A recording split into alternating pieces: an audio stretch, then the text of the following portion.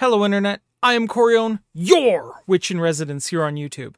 And I just got back from seeing Deadpool and Wolverine. There are a lot of pieces to unpack here. But before we get too deep in, I just wanted to let you all know, this episode is sponsored by Durham Pagan Pride Day. That is right. I will put links in the description as well as to a video promo starring me. I would really appreciate you guys pushing and trying to come out and checking it out. I might have some cool things to pass along on it. There may be an opportunity to be in a video with me. Come on out. Come check it out. It's going to be a blast. Now, with that obligatory ritual out of the way, let's talk Wolverine and Deadpool. Now, the first thing I want to address is, can anyone tell me exactly where Ryan Reynolds ends and Deadpool begins? Because having watched a lot of the interviews and pieces leading up to this movie, I'm having trouble distinguishing where these two lines are. He's a fantastic comedic actor, and I think he's great, but he really is kind of Deadpoolish, and I think that's kind of funny.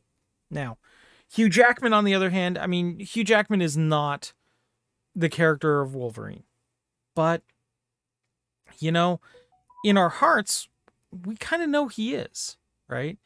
Because he has that passion, that anger, that drive, and yet that sorrow that revolves around it. And I kind of wanted to talk about this a little bit. There is an acting style called the method. Now, for those who have heard the term before but don't really understand it, the idea is you kind of walk a mile in the character's shoes and get to know them like you know yourself. You, for example, let's say you were in a movie about hacking like Angelina Jolie was in Hackers. She spent a good year hanging around with actual hackers, learning the trade and learning how they do what they do so that she could sound right and feel right in the role. The idea is similar to the concept of write what you know. This is about acting what you know. And I worry that Ryan Reynolds and Hugh Jackman might both be method actors after watching this. The next piece I want to talk about is family and what that looks like. Look, Wade's family in the movie,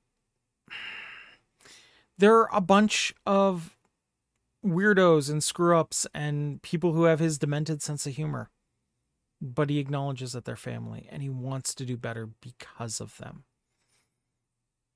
And that's a whole piece on family by choice, which I feel is more important sometimes than blood family, because we can't always rely on our blood family. Not really. But we can always rely on our chosen families. And I think it's important to remember that. I think it's important to understand that it's okay to have a mom or dad in the group that takes care of everyone and builds them up. Because sometimes we need that. And sometimes we don't always get that from our normal parents. So keep that in mind. Look for the ones that are genuinely there to guide and help you, because they will. Because we all will, right? I would definitely like to think of myself as everybody's kind of eccentric uncle who's kind of cool to hang around with at the family function, even though the rest of the family doesn't hang around with them. The last piece I wanted to talk about, which I thought was really ingenious and cool, is spoilery. If you have not seen the movie and do not wish to have it spoiled, pause the video now, come back to it after you've seen the movie. Okay, I'm giving you this one warning. There's one chance to avert spoilers. Okay, warning over. We're getting into it. Chris Evans, upon hanging up the shield, said he would never play Captain America again. And while I don't like that, I do respect the reason why he did it. And the reason why he did it was because it was such an terrible burden on him to live up to the standards of Captain America, that he was having difficulty doing that in real life. That seeing everyone put their hope into him was too hard to deal with on a day-to-day basis. I get that. I respect that. Like, let's be honest, the dude got into acting to probably see his face on the screen, occasionally, get some time with a beautiful woman, and have fun being a Hollywood actor. He didn't get into it to become a real-life superhero. And I get it. I also think that he probably did what he did and got out when he got out because, let's be honest, being a hero to others all the time is hard. How often have we seen our heroes have some dark deeds in their past that come back to haunt him? I can see that Chris wouldn't want to take that risk, right? Who would want to take that risk of being the guy that everyone looked up to and then has a terrible, terrible fall from grace? So when he hung up the shield, he said he was going to do it for good. And I respect that. That's why seeing him come back as his other superhero he played, the Human Torch, was that much more fun. Because it's a fey promise, isn't it? He promised he would never come back as Captain America. He said nothing about Johnny Storm. And that was a fantastic move on his part. In fact, if you take a look, all of the heroes that show up in this were all heroes from the Fox timeline that have been, in their own way, snapped away into the Marvel timeline, and getting an opportunity to see some of them again in their roles was actually really great, right? We got to see Shatterstar. We got to see Gambit, who never actually got a chance to be on screen the way we had hoped. Seeing Wesley Snipes play Blade again was fantastic.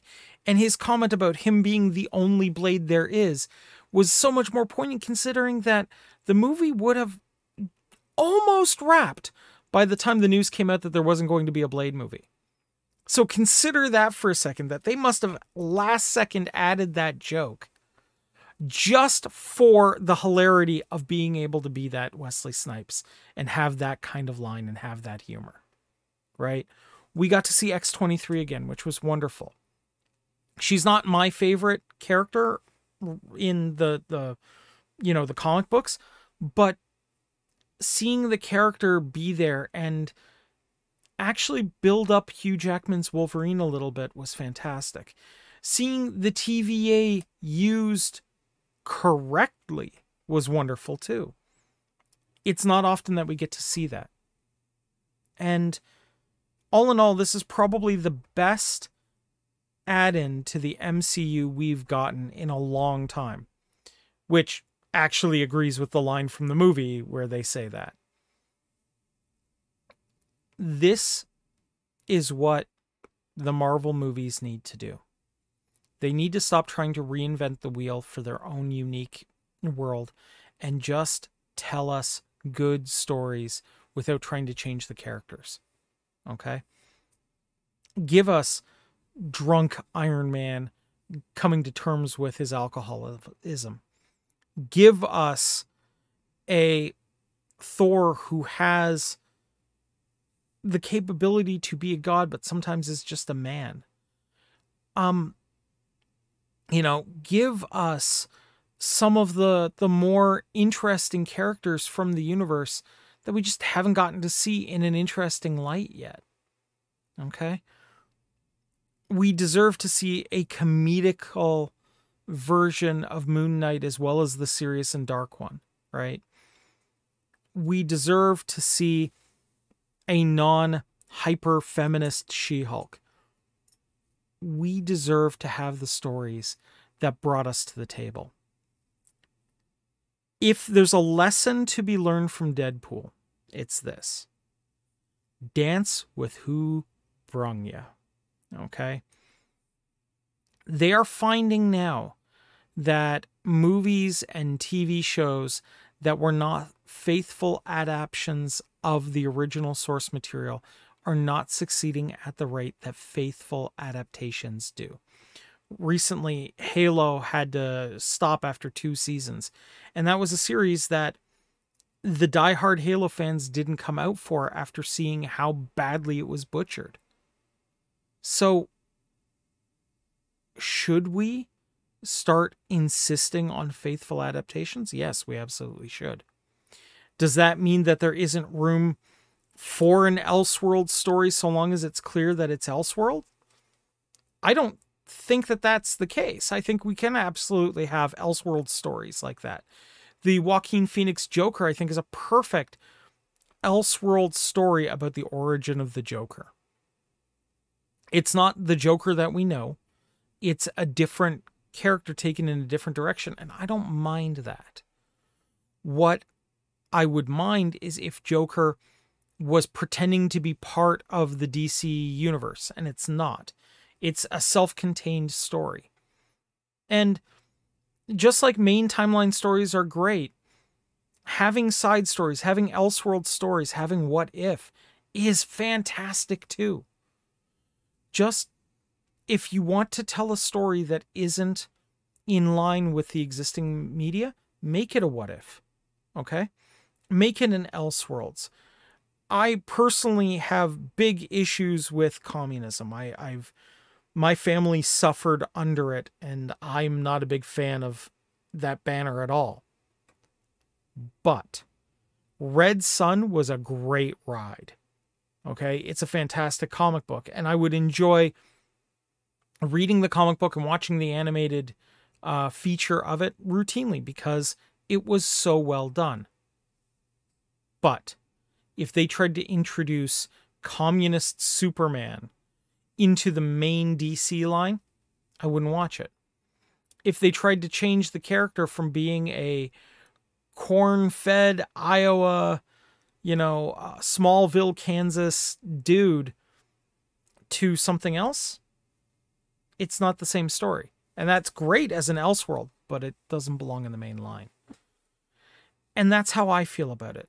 I'm a bit of a purist that way, but I also see the importance of telling the stories you want to tell in that world. Just make it clear that it's not the same world, right? Don't try to hide behind, oh yes, this is a real whatever episode, and just go with it. If Discovery had said, this is set in its own separate timeline, it's its own thing, it has none of the weight, none of the gravitas of the legacy of history that it comes with, this is something different, this is something new, I would have had zero problem with Discovery, right?